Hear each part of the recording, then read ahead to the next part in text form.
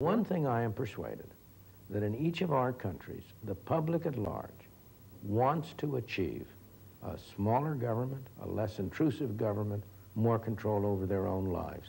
The problem isn't the will.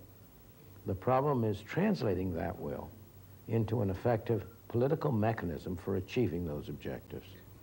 The Pacific Institute of San Francisco, in addition to its successful book program, arranged testimonial dinners for Milton Friedman and for J. Peter Grace. If I have an argument with Tip O'Neill, and I've had many, and I says, Tip, don't add that extra book. And he says, absolutely, we're going to add it.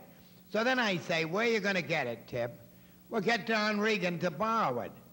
Okay, where does he get the interest? Borrow that. Where does he get the interest on the interest? Borrow that. Well, what happens next year, Tip? Hernando de Soto and his Institute for Liberty and Democracy in Peru are acquiring international fame, according to the Washington Post and the Los Angeles Times, for their research on the cause and cure of underground economies. And the London Centre for Research into Communist Economies has exposed the flaws in Karl Marx's theory in the book Marxian Utopia by a Yugoslav author and reviewed in the London Times.